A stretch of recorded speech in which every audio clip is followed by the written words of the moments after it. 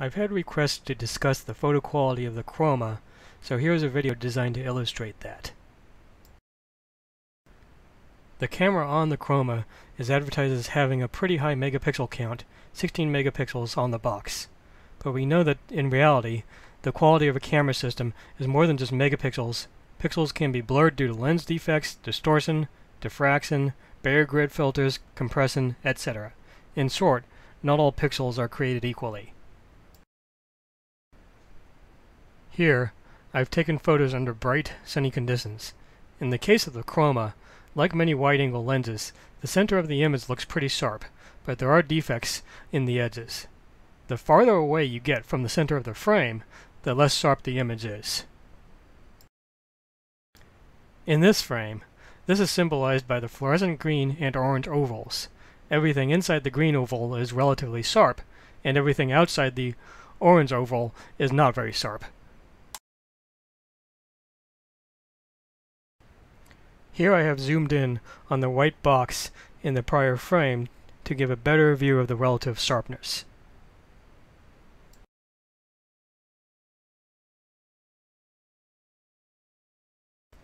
Now just how much detail does the image have in the center?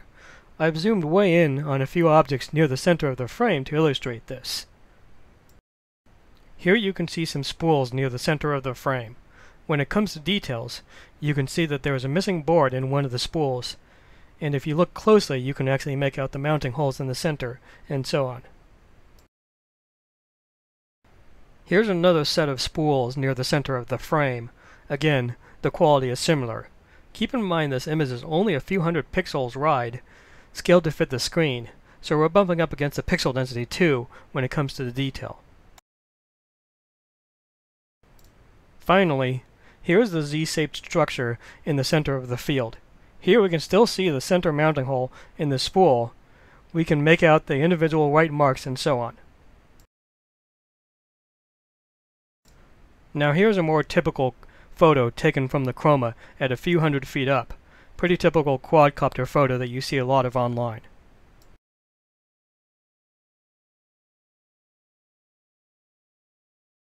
And this is the expected result. The area inside the fluorescent green oval is sharp, the area outside the orange oval isn't. The area between the two ovals is mixed. It might be usable or not depending on the subject matter and your needs. Finally, here's a crop near the center of the frame. The white line is part of the white box in the original photo. I have left it there for reference. Here, it looks like with this level of detail, we might be bumping up against some JPEG compression artifacts, as well as some noise around the edges. You can make out some features of the houses, like individual windows, but many are somewhat blurred over.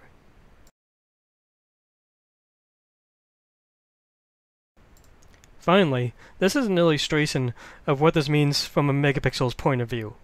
Out of the advertised 16 megapixels, we have roughly 4.6 megapixels of relative clarity around the center, and another 4.4 megapixels that are just okay, may be acceptable or may not be acceptable. Then we have several megapixels on the outer parts of the frame that aren't too usable. Kind of like the advertised 30-minute flight time, which in reality is closer to 20 minutes.